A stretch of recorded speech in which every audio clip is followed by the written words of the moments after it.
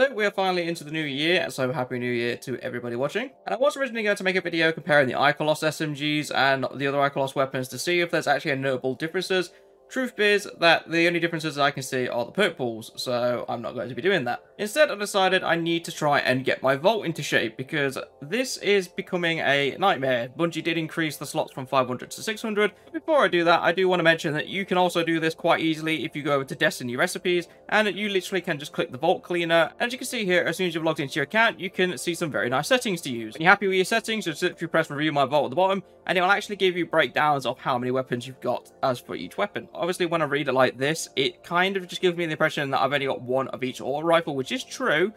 I don't know why I have a blue. That's a bizarre question. But anyway, it's kind of easy to see that I have a lot of auto rifles, and I don't need this many auto rifles, if I'm going to be honest with you. So here is the vault, and some eagle-eye viewers might actually see that my count has gone up. It was 501 on the Destiny 2 recipes, and now it's 596. And the reason for that is because I've just moved every single item from all my characters' inventories into the vault as well. So the fact that I'm 4 off the capacity is very concerning to me. So I'm literally just going to go through page by page, deleting literally everything I don't use anymore. I'll only leaving certain weapons that could be of interest. A lot of it's going to get cut out. Let's start off with the Supremacy Sniper Rifle. I have never recalled a time I've used this, so that is going. Tiger Spy, goodbye. Don't need it. Fallen Trouble, full auto, no, get rid of that. I've got better shotguns than that one. Long Shadow, get rid of it. It is a decent sniper, but no. Fire the Fox, I'm keeping this because I actually have very fond memories of this, and it is an Iron Banner sniper. So Sacred Providence, you can get this from the Garden of Salvation raid. Never recalled actually using it though, but it is a 450 RPM outlaw kill clip. I'll hang on to this just for now because it is a 4-burst frame and it's 450 RPM, so I want to see how this actually performs in open combat, because I don't think I've actually used it that much. I pretty much got it and then left it. Friction Fire. I remember this being really good, like when it first came out, but now that we have 900 RPM SMGs that basically pair with subclasses, this is like completely irrelevant to me now, so that's going to go. Heritage Shotgun. From the times of when dual slugs were actually really useful. And not to mention I use the Heritage even past that. I do want to hold on to it. I want to try and get the craft roll that you can get for the Heritage, and then I think I'll delete this, but for now I'll hold on to it. Whispering Slab. I think 2,900 kills with the Whispering Slab should tell you I like this weapon a lot, so I'm holding on to this for nostalgia, and I actually think I'm going to end up using it again, so I'm going to keep this for now. Extraordinary Rendition. Yeah, I use this quite a bit. I want to hold on to this one for my primary slot SMG, because it was such a good SMG when it first came out with Season of the Chosen, and I don't think I ever put it down through most of the year actually until like the new SMGs, like the Callus Mini Tool when that came out. That's when I probably put this gun down and then started using other things. Explosive Payload and Firefly. This is a fun weapon to use. I pretty much use this for PvE mostly. I didn't actually use it that much in the Crucible, even though that's what the kill tracker's on. 69, funny number. But yeah, I think I'll hold on to this one because I believe this was on my first few clears of VOG, so it's kind of a fun memory of when I was loading raids. Speaking of raids, we have Praetor's Revenge from the exact same raid, so I'm going to be honest, I don't think I've ever used this, so I'm going to get rid of it. Reese Walker Shotgun. Now, I have been using the Reese Walker lately because it seems to complement my ARC 3.0 build. Like, I'm sure if you've seen the video, by the way, eye up at the top if you haven't seen it already. I do actually mention the Reese Walker Shotgun to be used, not to mention you can't get these anymore, so it's more of an incentive for me to keep this one around. Back to Thirst, however, I remember using this quite fondly. Lead from Gold and Opening Shot was a weird combination to be using, but the fact it was a primary shotgun was quite useful in many regards. I'm going to keep the one that's Masterwork because that's the one I always used. The second roll, though, with Dual Loader and Trench Barrel, while it was an interesting roll, I will just get rid of it. And we have some crafted weapons now. I'm going to be honest, I'm going to keep the crafted weapons, provided I only have one of them, because it doesn't make a lot of sense for me to craft weapons just to delete them later. Reckless Endangerment, that is a seasonal weapon, so I don't think you can get these anymore. I do want to hold on to this. Now we're finally into page 2, and we've deleted around 40 items, which is a very good start, but hopefully I'm going to keep the momentum going and delete a lot more. I think the goal for the video is trying to get down to 300, hopefully 200. If I can get down to 200, that is going to blow my mind. Syncopation 53. I don't know how you say that. Hopefully I got it right. I don't think I did, though. But I don't remember ever using them, so goodbye. Not to mention, these drop very regularly. They're actually a little bit annoying. Riptide, one of my favorite fusion rifles. I am 100% keeping this because auto-loading is so nice with it, and it's a fast charge rate, so win-win for me. Right, Disparity. This is one of the Newport's rifles, and it does have Desperado on it, so I do want to hold on to this because I want to test this out properly. I've not had the chance to yet. Prolonged engagement. So 900 RPM Stasis SMG with Killing Wind and One for All. What? There was another SMG. Yeah, Blood Feud, wasn't it? That I just had. 750. Do I keep Blood Feud or do I keep Prolonged Engagement? I tell you what, I'm going to get rid of Blood Feud because Prolonged Engagement has a much higher RPM, so I think I'm going to enjoy using this a lot more. I have 2 Telestos. Why do I have 2 Telestos? And what is the difference? Oh, one has a kill tracker. Okay, so in that case then, I'll get rid of the 1350. I don't know why I have 2 Telestos. Imagine if the game just broke then because I deleted a Telesto. Vouchsafe, I'm not going to lie, I used to use this quite a lot. It is a Void Scout Rifle, but being completely honest, when it comes to Void weapons, I don't particularly use Scout Rifle for them. Let me just have a quick look though. Yeah, so straight off the bat, Duma Chelchis, I think I said that right. It is my Scout Rifle that's a Void. It also has Firefly and Dragonfly, which is a crazy kind of role for me, but that is what it is. So I will get rid of my Vouchsafes because I have no reason to keep them. My Sunset Horrors Least. I will hold on to this, and this is the reason why. So if you remember a while back when Dares of Eternity came out, and New Lights kind of got locked into doing Dares of Eternity and kept dying over and over, I actually used the Horrors Least to bring my light down to go and help them. So I want to keep this just as a way for me to reduce my light if I ever need to. Obviously on top of this, I have the Halloween mask in my vault, which I'm also going to keep just so I can actually bring it down even more if I need to. And not to mention it's hilarious having really low levels of light anyway, so there is that. Gnawing Hunger. Now, this one I am keeping, because if you've been around this channel for a long time, the Gnawing Hunger is one of the very first shorts that I made that actually gained quite a few views, and it was just called Gnawing Hunger Goes Burr. And literally in that video, all I did was unleash 1 mag of Gnawing Hunger, but the caveat is that this is Subsistent and Rampage, so every time I got a kill, the damage went up, and I also partially reloaded the mag. So what should have been a 51 round magazine quickly turned into at least 120 if not 150 rounds in 1 mag.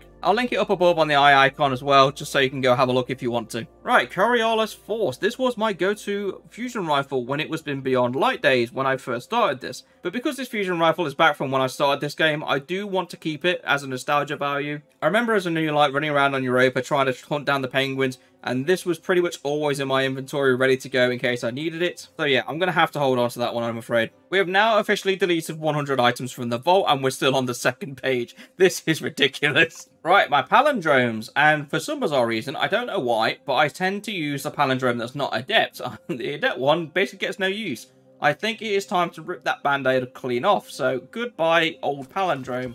The Adept version I will keep, so I have a Void Hand Cannon, and I need to start using it more anyway, so here's to using the palindrome. The bottom dollar, I'm going to keep this, but for all the wrong reasons, because, again, going back to content that I have on this channel from the early days, one of the most embarrassing shorts I've ever made was a short called I Can't Do PvP, which is also on the channel. It's one of the highest viewed shorts, and I'm using the bottom dollar, and for the life of me, I can't hit this one guy who's weaving side to side. Needless to say, it was a very funny time for me, and I do want to keep it because of that. Just, again, nostalgia value for me. Cartesian Coordinate, my favourite fusion rifle because it charges quick and hits hard. Under pressure and high impact reserves as well makes it even more lethal as the mag goes down, so I'm always happy using it with that. Vision of Confluence. So these are a bit of a throwback back to my VOG days when I was running these regularly.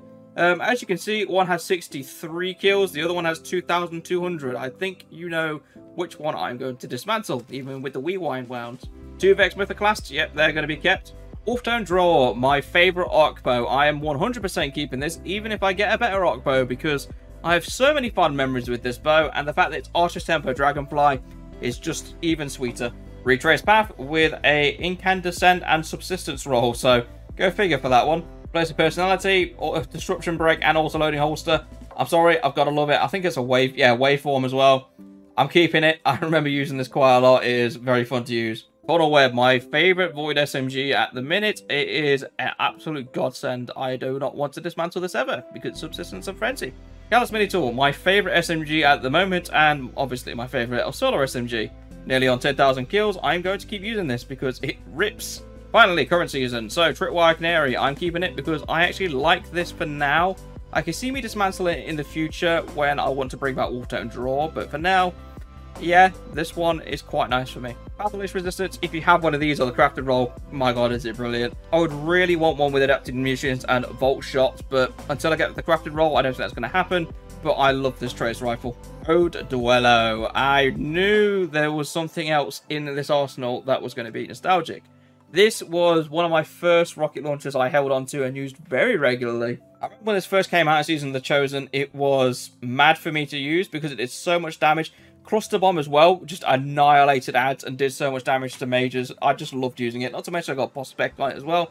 So I must have been using it for boss damage as well, way back when I was a Blueberry. Chatter Cypher, I remember picking this up for the first time. And you just unleash hell when you start firing it. Not to mention I got Heating Up and Rampage on it, so it was quite fun to use when Season of the Splicer first came round. I want to hold on to this just for a bit. Quick Fang, I use this for style, so I'm holding on to it for now. It's basically one of the 3 unique sword types you can get. Warlocks get Eternity's Edge, and Titans obviously get Crown Splitter, which is basically going to be the main reason why I keep these swords. They are unique to their classes.